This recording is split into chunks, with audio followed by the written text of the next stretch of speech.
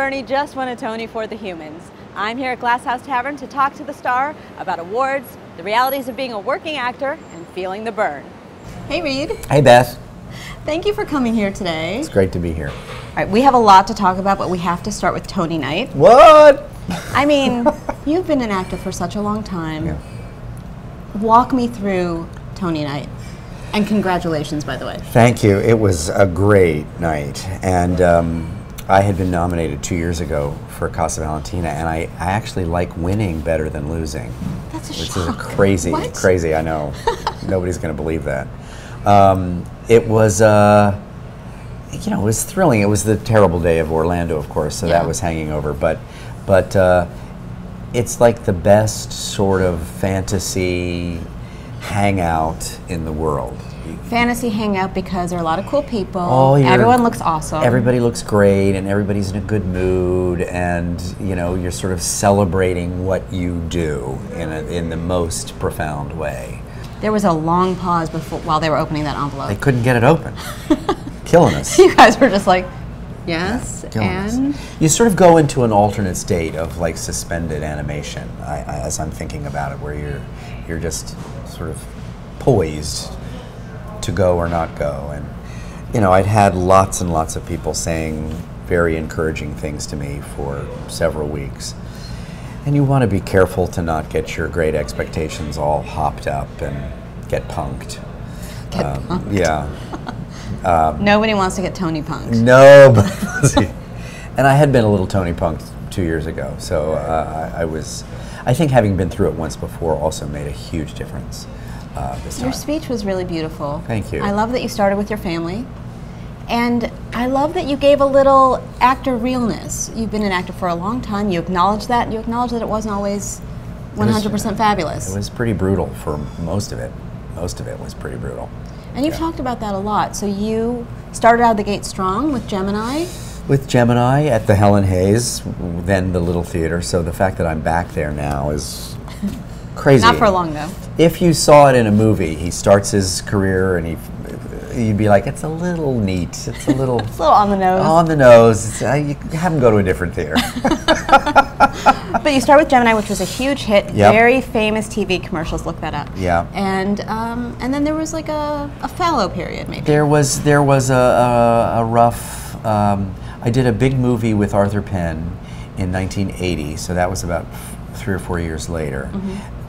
Fantastic part, For Friends it's called, and I'm still very proud of that movie, but it failed. It wasn't a hit. So that sent me spiraling, you know, because it was like it was such a fluke that I got that great part anyway. But and then it was years of little plays and regional theater and you know, wonderful jobs, but nothing led to anything else. It felt like. Yeah. For 35 but somehow years. you kept up your perseverance, which I think is amazing. Well, you didn't go and become an accountant, which a lot of people do. I went to, in 94, as late as 94, I went to a career counselor who had successfully rehabilitated several of my friends, my actor Career friends. rehab. Yeah, career rehab. And I was like, well, she'll save me. She'll give me something else. And after 3 months, she came back and said, I've got bad news. You're an actor. No, not that. And she didn't give me my money back either. And now? And now? You said the last 8 years have been pretty fab. Have been thrilling, you know. If you had said to me when I was in Gemini at 22, just wait till you're 60. It's going to be Nobody wants to hear that. fantastic when you're 60. I'm like, oh, no. Who can wait that long? But here you are. Here I am. Do you feel vindicated? Is that a fair question? Vindicated, I don't know if that's the word. The thing that's fascinating about having late career success is that all the people you want to have revenge on are dead. So there's nothing to be done about that. That horrible high school drama teacher, gone. What are you going to do? All right, let's talk about The Humans. Okay. It's no secret that I adore this play. Yay. How is this character different for you from the other things that you've done? Well, I've never done anything like this part. I've never played anybody like Eric. He is less articulate than I am. And does not have, like, most of the world. He does not have the luxury of self-examination. I usually play teachers or politicians or people who are in coats and ties. That's sort of my thing. And Eric is not in a coat and tie. What was most challenging for you? Just finding his rhythm. Joe Mantello, our brilliant director, kept encouraging me to slow down. He said, when you move quickly and when you respond quickly, you seem smart. And that's an amazing piece of direction because it's a technical note that when I got it became psychological. That makes sense. Yeah. There's a lot to this play.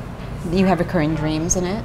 It touches on all kinds of, I keep on using the word deep, which sounds kind of woo-woo, but all kinds of It's an exploration of sort of the terror that we all live with today, both emotional and actual and psychological, and how we manage. And I think the message of the play, for lack of a better word, is that we as humans endure. Now, I've asked this of other members of your company, and no one's given me a really strong answer, so I'm going to ask you. Okay. There's a lot of noise in this play. Yep. First of all, the set is amazing. David Zinn did an amazing Tony job. Award-winning set. That's right.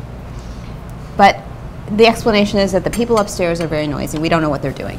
What do you think that noise is coming from? I think that you'll notice in the play that nobody else besides Eric, my character, responds to the noise in any kind of alarming way. They're just like, what's that? And Eric is ready to jump out of his skin. Yeah. So for me, the noise is his PTSD from 9/11. What do I think she's doing? Whoever knows what the people upstairs are doing.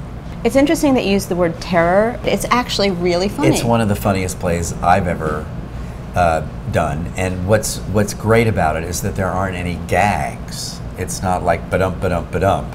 No. It's the humor is from the recognition of what we all do. It's amazing. You sit there and you think, my mother said that same thing to me.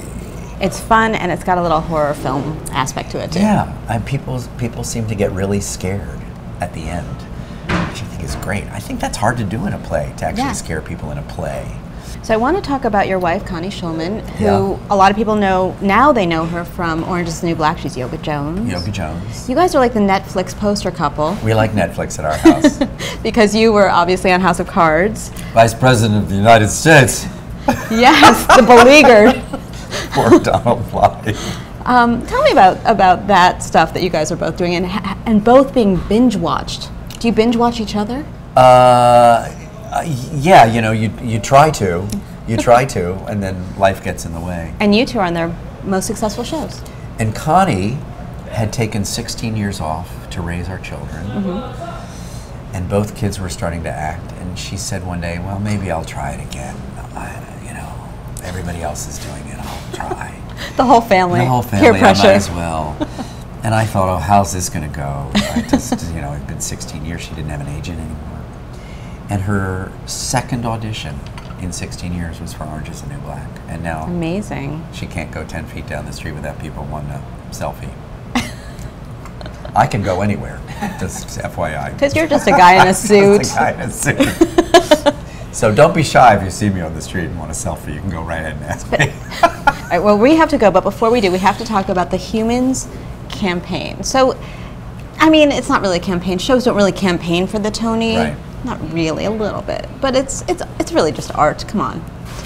Your publicist is going, yeah, we do. Yeah, we do. But they gave us buttons with you and Jane. Jane was on with her. You were with Feel the Burn. Yeah, brilliant. I mean, Andy Snyder of our press office it came to him in a dream, I think. He had this this flash of like, that's what we need to do. And I'm so glad I got nominated for Tony so they could actually use that. Well, you guys are moving to the Schoenfeld Theater. Yes. Excited about that? Amazingly excited. It will be my first time in a real fancy chandelier Broadway house. All right. Yeah, I'm really excited about that. Fancy chandelier house. Yeah. That's you're living the dream. I'm living the dream. You're feeling the burn. Living the dream. Well, thank you so much, Reed. Thanks, Beth. It's great to talk to you. You too. You too. Thanks.